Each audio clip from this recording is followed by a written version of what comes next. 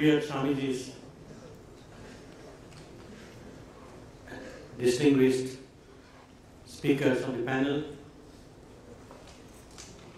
respectable members of the audience, and friends. Well, I begin with an apology that very attractive and engaging ideas had to be interrupted in order to economize time. Economics is not always a virtue. But then, with limited resources, we have to be wise enough. Otherwise, these presentations were simply superb, and they went into the very essence, the very central point of the issue at hand, that is interfaith global dialogue. Now, the cardinal principle of Vivekananda's ideas on religion is that of an essential harmony of every entity, which various religions are expected to explore and experience.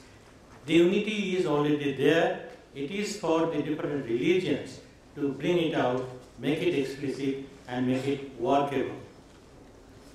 If we start from this very fundamental position, then perhaps some of the clouds would disappear from the horizon of the disturbed horizon of interfaith relationship.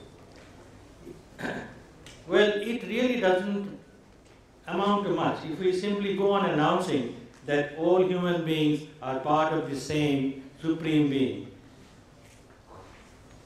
We have to insist that this has got to be felt at heart and confound by one's religious practices.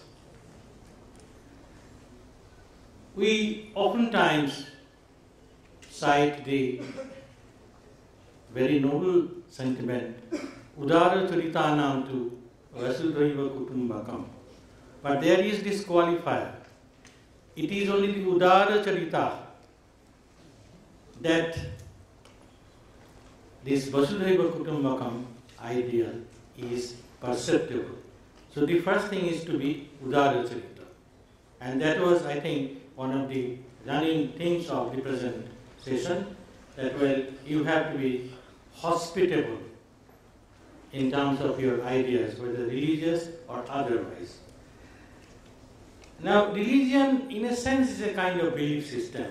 And truly speaking, that kind of belief system only prescribes a certain set of behavior pattern and promotes a certain mindset. The latter is more important, significant, and sometimes more problematic. The fact that I belong to a certain religion may give me enough satisfaction. But does it not also give me an opportunity to develop relationships with other religions? Or should I just confine myself within my own religion? If that satisfies me, then perhaps there will be not much of a problem. But the problems start when I also try to, well, peep at, not look at, the religions of other people. And as we have been listening, with not an open mind, but with blinkered eyes, but with some sort of obsession with my own faith. So my choice is very clear. What kind of relationship do I want with others? Is it going to be a relationship of indifference? Is it going to be a relationship of confrontation? Or is it going to be a relationship of some understanding? And finally, is it going to be a relationship of friendship? That is the simple choice before us all. It would be a jolly good affair if matters stopped there. The problem arises when our search for relationship gets too consolidated and we shut ourselves. We develop dislikes which are not always founded on a rational consideration of what other people are doing. That is why there is this very valuable message that if we want to, well, understand others, we must first of all be sure that we understand ourselves. Have we ever cared to, take a look inside and decide that, I am now in a position to talk about my religion? If that is not done, if that is not ensured, then perhaps I lose my title to confront, far less, enter into a dialogue with other religions. This other is a very sordid expression. Whenever we say the other, we have a tendency to separate ourselves. If that is the motto of life, to get separated, then there is no point in raising any question of relationship. I am not talking only about religion. In any kind of, mental, physical, and other types of activities, if we really want relationship, there cannot be any, attempt, any effort to shut oneself in. The extent to which this exclusionist attitude, excluding oneself, not only excluding others, the extent to which this could go has been horribly depicted in the 9/11 incident. But some 108 years ago, there was another 9/11. That 9/11 heard a tempestuous monk warning the world. Sectarianism, bigotry, and its horrible descendant, fanaticism, have long possessed this beautiful earth. They have filled the earth with violence, drenched it often and often with human blood, destroyed civilizations, and sent the whole nations to desperation. There is no choice now. If we bear down the kind of tendencies which exonerate violence, which exonerate terrorism, which exonerate, all sorts of cruelty in the name of any kind of faith, then perhaps we are being the most despicable specimen of being irreligious. To be religious is to respect life. You cannot think of religion without life. And if anything goes against this vital principle of existence, that is life, if there is a program to kill people, if there is a program of elimination, then perhaps that is one of the most despicable, the most dangerous enemy that we must fight. Now, when we talk about this very thing, which Swamiji wished that it should be like that there will be the death knell of all fanaticism, of all persecutions, with the sword or with the pen. The pen is really sometimes mightier than sword. And of all uncharitable feelings between persons wending their way to the same goal. If that could really happen, then there would be no problem. And that would not really make us stand here and think so much about the possibilities of interfaith dialogue. We all know that in the Parliament of Religions, all other representatives extol their own religions. And Swamiji didn't do that. What brought the most admiration of not only the audience present, but also of the audience outside, the humanity at large, not the attitude of clinging to one's own faith, but the most expansionist attitude of Swamiji, that all religions are true. Unless this becomes the very premise on which interfaith dialogue starts, there is no point of calling one.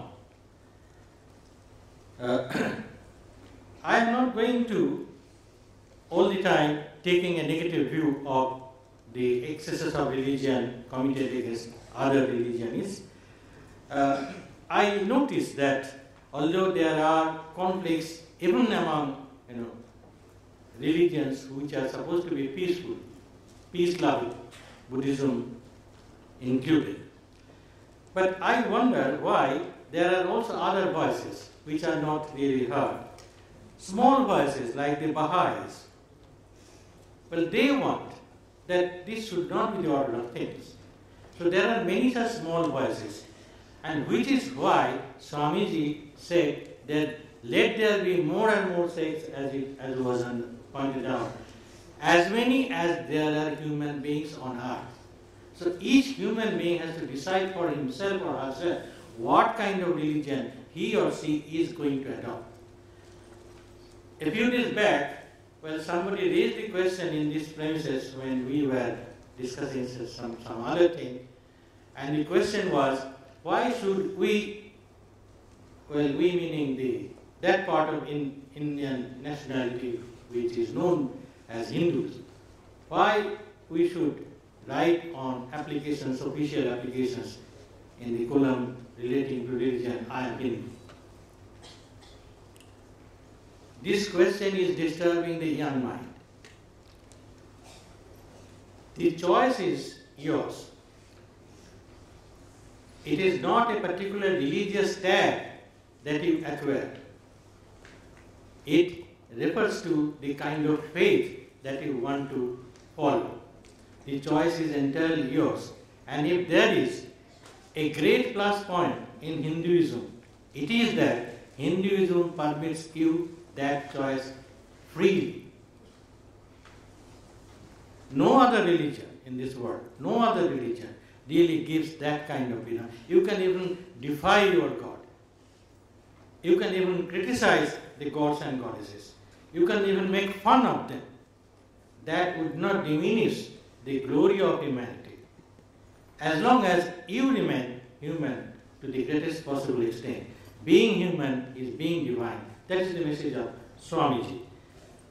So if there at all be a serious effort at organizing a dialogue of faiths, well then there certain conditionalities have got to be fulfilled. And some of them are very material conditions indeed. One is a clearly laid agenda that is focused, so that one doesn't beat about the bushes, so that no side issues will cloud the main thing, so that no trivial matters unduly block the deliberations. There should be no hedging about. Sometimes religionists are defensive, and they know that wrongs have been committed, wrongs are being committed, but they try to hedge about it. It is incivility for any representative of any religion not to acknowledge the exponent of a great religion. A great religion is to say that I would like to worship in every shrine of whatever faith.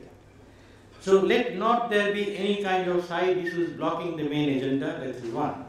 Number two, there should be an accurate knowledge, this has been pointed out by the speakers here, there should be an accurate knowledge of what my religion actually teaches me. Without this arm in my hand, well, I certainly cannot set out to fight the battle of minds in respect of religion. The third thing is, we should be very careful about acceptance of patronage. If you want to organize anything, you need money, you need space, you need other amenities, you need logistics, and those require money. Of course, you cannot go without money. But then, one must be very, very careful about the kind of patronage that one accepts in order to organize a dialogue of faith among different countries.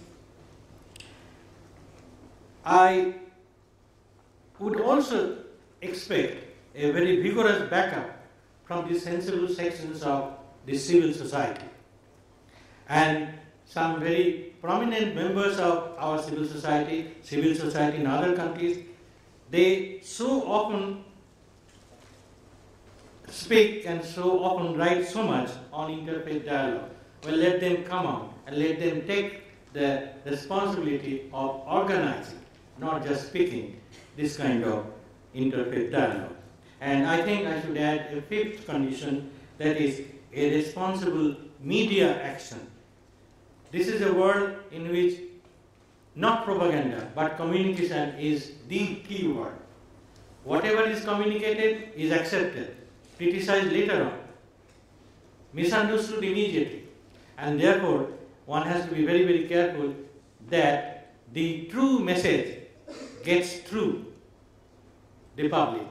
And there is therefore a responsibility of the media. I wonder how many media persons have come of their own without there being a very formal and jorhat invitation with some other things. In order just to attend this kind of conference, and there would not be hardly more than a couple of sentences, if at all, in the print media, far less the televised channels. The last word that I have in mind is, who else can we approach other than this organization, the Ramakrishna Mission, who have been practicing this faith for ages, and there has been its network all over the world, well, trying to convert in a very special sense, trying to convert the other-oriented mindset of the different people who regard other people as otherworldly. The other organization that I can mention is UNESCO. We can also approach them if at all they are interested. So with these very few words, my respect and pranam to everybody, including the revered Swamiji Maharaj. Where are the mothers, Matajis? In fact, if Swamiji addressed the Chicago Parliament of Religion sisters and brothers, I would also include mothers in my address. Namaskar. আপনি বলার কথা নয়, কিন্তু আমি রাধারমণদাকে অসংখ্য ধন্যবাদ দিই যে শেষ পয়েন্টে যেটা বলেছেন এটি হচ্ছে আসল কথা, যে স্বামীজি একটা প্ল্যাটফর্ম তৈরি করে দিয়ে গেছেন। He has prepared the platform for us for interfaith dialogue, এবং সেটা হচ্ছে রামকৃষ্ণ মিশনের ভাবনা। রামকৃষ্ণ মিশন যেটাকে ধারণ করে আছে, এবং আমাদের এই যে ছেলেমেয়েরা যারা এসেছে এখানে, আমরা যারা বৃদ্ধ তাদের হাতে কিছু নেই না, কিন্তু তোমরা এটাকে বাঁচিয়ে রাখো। অনেক কষ্ট করে এই প্ল্যাটফর্ম, ইউনেস্কোর কথা বলেন, ইউনেস্কো তো সব অন্যরকম লোক নিয়ে থাকে, কিন্তু আমাদের মধ্যে কমিটমেন্ট আছে, এটা করতে হবে। শুধু গালাগালি দিলে হবে না, এছাড়া গতি নেই, এছাড়া উপায় নেই। কারণ প্রত্যেক ধর্মের সত্য রয়েছে। এই যে 3টে সার্কেল যদি টানো, 3টে সার্কেলের মধ্যে এই যে পয়েন্ট অফ ইন্টারসেকশন আছে, এরিয়া অফ ইন্টারসেকশন আছে, মানে মিউচুয়ালি ইনক্লুসিভ 3টে সার্কেল, একটা হিন্দুইজম, একটা খ্রিস্টানিটি, একটা ইসলাম। ওই ছোট্ট একটু এরিয়া আছে common to all, that has been described by Swamiji as the area where we all agree to sit together for a dialogue. That is the divinity of all life. Christian, সেও যাচ্ছে মসজিদে, সে তো বলে না যে আমার ভেতরে যে দুর্বৃত্ত আছে, এটা wicked in us B manifested, তা তো বলে না। যিশু তুমি পবিত্র, আমাকে পবিত্র করো। ইসলামও তাই বলে, এবং আমাদের হিন্দু ধর্মের যত শাখা আছে সবাই তাই বলে। সুতরাং আমরা divine, divinity of all life, ওটা হচ্ছে কমন গ্রাউন্ড, ওইখানে আমরা বসবো। এখানে অনেক আলোচনা হয়েছে, আলোচনাগুলো অনেক সময় আমাদের যে সুখপ্রদ হয়নি, আমরা ঝগড়া করেছি, আমাদের কথা বলেছি, এইগুলো তো হবে না। আমরা যেন স্বামীজিকে ডিসকাস না করি, আমরা যেন স্বামীজিকে অনুসরণ করি। এই প্ল্যাটফর্ম আমাদের বাঁচিয়ে রাখতে হবে, আমাদের হৃদয়ে এই ভাবটি যেন থাকে। রামকৃষ্ণ মিশনের উপরে বড় দায়িত্ব, এই ডিভোটিসদের উপরও বড় দায়িত্ব, যেটা আমাদের শক্তি বললো যে কাউকে ক্রিটিসাইজ করার অধিকার শ্রীরামকৃষ্ণ দেয়নি। যদি আপনি ক্রিটিসাইজ করেন রামের, কৃষ্ণের, যিশুর, তাহলে সেই ক্রিটিসিজম আঘাত তার গায়ে আঁচড় লাগবে, তার গায়ে আঁচড় লাগবে, কিন্তু তিনি সকলের সাথে অদ্বৈত ঘোষণা করেছেন। এই ফিলিংটা যদি থাকে, কেউ করবে না, কিন্তু আমরা করে যাবো। এটা স্বামীজি অনেক কষ্ট করে ওটা তৈরি করে দিয়েছেন, সেটাকে আমরা নষ্ট না করি। সকলকে ধন্যবাদ।